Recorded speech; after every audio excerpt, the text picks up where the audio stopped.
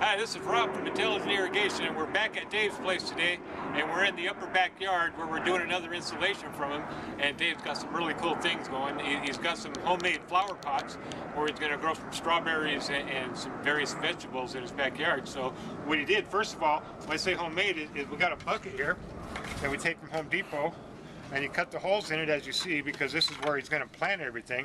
And everything's going to be growing out the side right here real big. And so to irrigate it, we got the AquaJet vertical device, and what we did is we locked it in the bucket with some tie wraps here, so it's locked into place. And as you see from the inside, we got the holes down here, holes on the bottom so the water drains out so nothing pulls up and it won't drown the roots. Got the holes where everything's going to be growing out of. You're going to put the soil in, and then we got the AquaJet right here, which is going to water this whole bucket on 2 different levels and give it the aeration. And once again, we're going to water at 4 inches under, so all these are going to be in the root zone and the water is going to come out and fall down.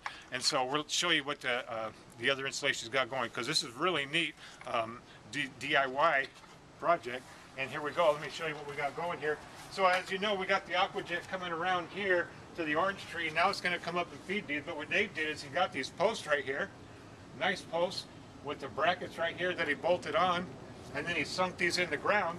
So as you'll see, as we come down, he's going to have it all the way across his yard here, all the way to the end. Right there, we grow strawberries and tomatoes and that. What happens when you put the soil in there, everything will level out, and it's going to sit there with the level coming up. It's going to be watered all at one time with the AquaJet. Everything's going to be growing out of here. Once again, got the posts in. Dave did it all himself, so it's a really cool project. And he's got some really good vegetables growing along here, along the wall, and of course with the grass. And it's been about a month, maybe a month and a half since we've done the lawn here with the AquaJet, so you can see everything is going really good. It's got a really nice dark green color. Everything's growing really well. Now we're got some vegetables up here with the AquaJet irrigation device. And then in the future, we're going to have some raised beds right over there on top. So this is Rob. We want to show you this. We'll come back when we have the soil in it and everything's growing, and let you see what it looks like. But we wanted to show you this really neat DIY project, once again with the AquaJet, as you see in the barrel.